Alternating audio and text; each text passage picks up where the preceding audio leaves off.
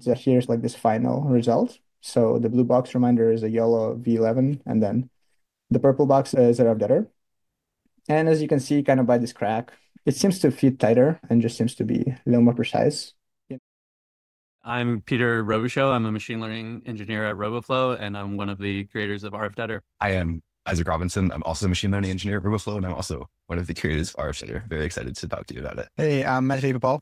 I'm also a machine learning engineer at Overflow. Yeah, and I've been responsible for rolling RF-DETR out on the platform. So happy to talk about it today. Yeah, so RF-DETR is our new object detection model architecture that we've been working on and rolling out lately. The goal of RF-DETR was to build an object detector that transfers well to user data. Let's talk a little bit more about what we needed to do to get that done. So RF-DETR is a state-of-the-art object detection model. It's real-time and transformer-based. So this means that it's designed for a wide variety of domains and for datasets that are both big and small. It has top benchmarks on real-world data, and it outperforms other object detection models when tested on RF-100VL. So we'll talk a little bit more about what RF-100VL is, but it's a benchmark that we released alongside this model to see how well your model performs on downstream datasets. And it's built for the edge and for the cloud. So for our fastest model, we have RF-DETR B, which stands for RF-DETR base. And then we also have like sort of a cloud-sized model, RF-DETR large, which is 128 million parameters and lower FPS than the base, but more accurate. All right, so how should we benchmark new vision models like this one? So historically, COCO was a data set that people often used to benchmark object detectors. It has 163,000 images, last updated in 2017. It stands for common objects in context, and it contains examples like humans, dogs, TV screens, and common objects like that. RF-100VL is based on 100 open source datasets, and it represents a much broader domain of real-world applications, from things like cell counting to industrial defect detection and many more uncommon use cases that wouldn't be found in COCO. So on COCO, we have this chart here showing RF-DETR in relation to other state-of-the-art models. So you can see here the YOLO series at a comparable speed.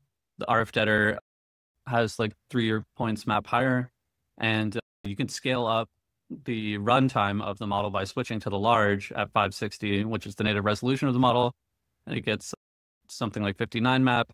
And then by scaling up the size of the resolution of the large, we can run at 25 FPS on a T4 and break the 60 map barrier on COCO. And for the new benchmark RF-100VL, we get the best scores by a large margin, which was the goal of this project. And again, so RF-100VL is 100 different data sets. So if we transfer our base weights to your data set, we think that RF-100VL or RF-DETR will be the best model for that use case. So now let's take a look at how it works in the real world. Awesome.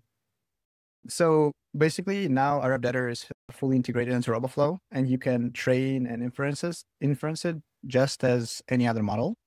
So here, for example, we have this data set that basically helps us detect cracks in the floor. So basically this little defect detection example, and we're going to compare how training different models on it looks like. But first I'll just show the flow on how to train a model. So we have a version, and then we can just like usual train, and we'll have this new option, RF-DETR, which we're going to select here, and basically going to continue. So far we have base size here, which is our DETR base. Large will be added very, very soon. And so we'll just click continue. We have an option to train it from the public checkpoint or train it from a previous run. Here we'll just start from public checkpoint, and we'll just go ahead and kick off a training run. So that launches training, which we can monitor later. But so here I already have a pre-trained RF-DETR and a pre-trained YOLO V11, just so I can kind of give an explanation and comparison into how trainings for these models can be different and how you should view it. So right out of the box, we can see that RF-DETR gets a higher map. As you can see here, we're currently rolling out precision and recall metrics as well for you to look at. But basically, if we look at the training graphs of RF-DETR, and training graphs with YOLO, we could notice a difference. As you can see here, RF-DETR gets to this value that is really not that far below its final map within the first 10 epochs. And we observed that it is a nice property of it where it really tends to converge way faster than other models that we have on the platform. So although sometimes it takes more times per epoch, it does converge faster. So as a user, it sometimes makes sense to monitor. We have this button here called Stop Training Early. So if you want to be cautious of your resources, but also just want to like achieve optimal time versus performance, you should monitor that graph. And likely you will find that kind of breaking point where it is useful. On the contrary, with YOLOs, they kind of don't really have that obvious point. As you can see here, it keeps improving all the way out to 300 epochs. And it is, but they do go faster to their epochs. But we do find that you can achieve better performance faster with RF-DETR. And we would recommend people to try it out on our platform and see how that goes for themselves. So yeah, this is kind of the comparison of how training those models work. And so now we can jump into just kind of this like inference comparison here. So the way we will do it is we will look at our protocol workflows. It basically allows you to do inference on your models with a bunch of other helpful tools and things. So usually the way you would create a workflow here, there's like a bunch of pre-set up combinations. You can, for example, detect, count, and visualize, detect, and classify. And if you press one of those buttons, it'll create a workflow for you with your model auto-populated there already, the one that you trained here. I have a pre-built workflow here just for the sake of example, so we don't have to wait too much. So basically, let's just kind of go through step by step. We have this input here. So you can think of workflows as like this flow chart. Your data gets inputted and then goes down like that until it gets processed by models, some things happen to it, and then it gets outputted. So this specifically takes our input image, which is our data set with a bunch of cracks. And here we want to compare RF-DETR that we trained versus YOLO V11 that we trained. And we just want to kind of see the difference between their detections. How does it look actually? The goal here is to kind of go beyond map and actually visualize. So we just basically have those two models, RF-DETR block that we trained for the model, and then YOLO V11 block that we trained for the model. You can set a bunch of things like confidence, classes you want to filter, IU threshold. We're keeping it simple here, just once again for comparison. So next up, we have this model comparison visualization, which is specifically a block designed to compare the predictions of the two models. So as you can see here, it'll be taking the predictions of our RF-DETR model and our YOLO V11 model. And it's going to be basically just comparing the two and showing us the example. And then lastly, we just have these two blocks for bounding boxes visualization. So one would visualize the bounding box for the detection of RF-DETR or detections of RF-DETR. And it will be in purple. And then we will have bounding box visualizing detections of YOLO V11, which would be in blue. And yeah, let's just go ahead and try it out. And then, yeah, of course, it'll just get outputted and we get to see all of the raw outputs as well as the visualizations. So let's give it a shot. So we just have a bunch of preloaded images here. We can start with this one. So basically, if we just click run, we are going to run RF-DETR inference here. So it's kind of running those step by step. We got two detections, get our boxes graphed. And here's kind of like this final result. So the blue one, the blue box reminder is a YOLO V11, and then the purple box is a YOLO RF-DETR. And as you can see, kind of by this crack, it seems to fit tighter around the crack, which kind of corresponds with our map and just seems to be a little more precise in a way that it detects those. So let's just throw a few more examples to visualize it for ourselves. Here, once again, we can see the better precise fit around the crack. There is not as much empty space left, and we cover more of the actual thing we care about. So you can imagine, once again here, it's way more precise in locating it in the frame. And you can imagine as an industrial manufacturer, for example, that knowing a more direct location of your defect could be very important. You can measure the size of it, which can just be more accurate and lead to better savings and optimization. So this is just like one of those examples where selecting a better model could help, and we believe that RF-DETR could be very helpful. Here, actually, just RF-DETR detected the crack, which once again enables you to be more precise and accurate. So yeah, this is the comparison of the two models, and that's kind of where I finished the demo. I want to mention that we're still rolling out a bunch of things, and some things are not in their final shape. So please don't hesitate to reach out if anything goes wrong. Post any support questions on our forum, and we'll be there to help you with those. Thank you, Matt, for talking about what it is to build a model on platform.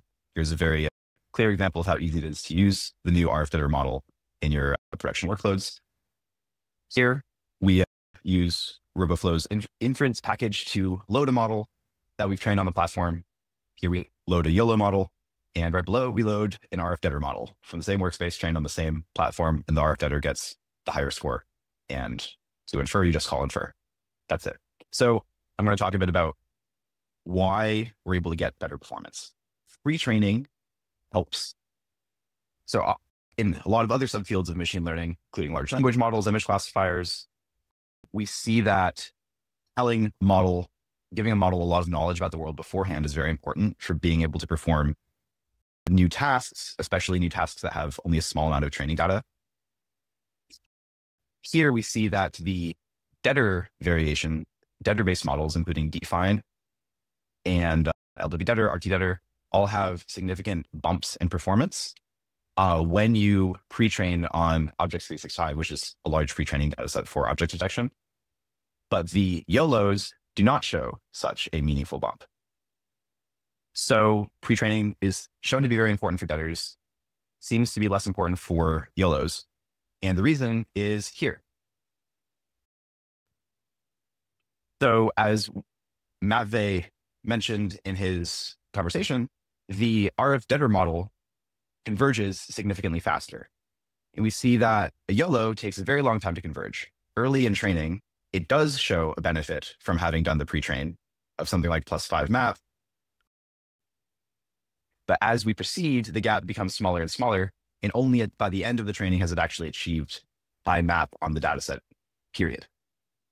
The fact that the RF-DETR converges faster means that it doesn't have to forget as much during this long training run and is able to maintain the memory that we put in it for pre-training. So the big key that we had over other DETR-based models is better pre-training. So we actually work with Facebook's Dino V2 backbone, and it has enough model knowledge to do this type of thing out of the box. We're getting this very precise segmentation of a dog. This model has not actually been explicitly trained to identify something like a dog before. It's very clean and coherent across the video.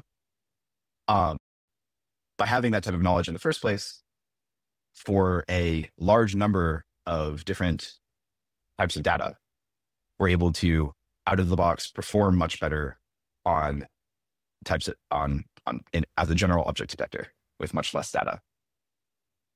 So additionally, that was a major contribution of our work.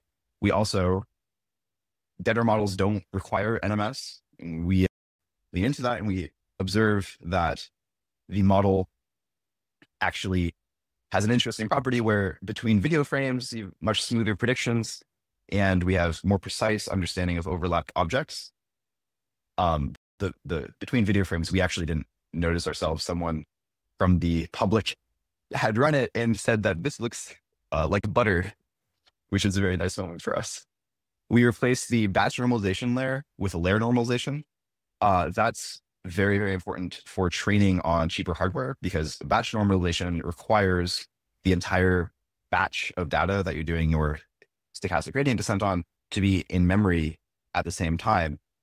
But a layer normalization does not have that constraint, meaning that you can train with lower batch sizes and therefore on hardware that has less memory and therefore cheaper hardware. So we think that's very important for using these models in the real world.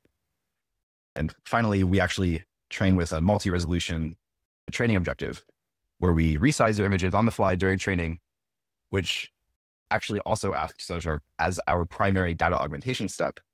And that has the very interesting effect of allowing us to, after training the model, trade off latency for accuracy by just running at a higher or lower resolution.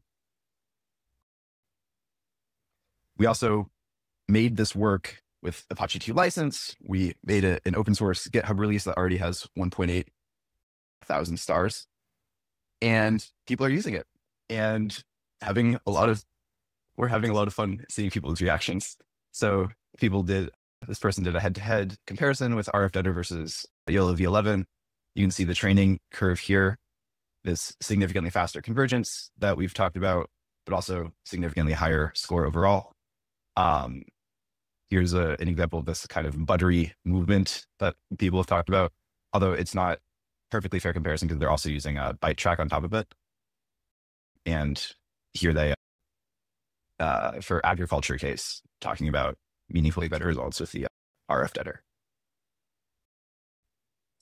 So thank you. If you enjoyed this type of content, please like and subscribe for more.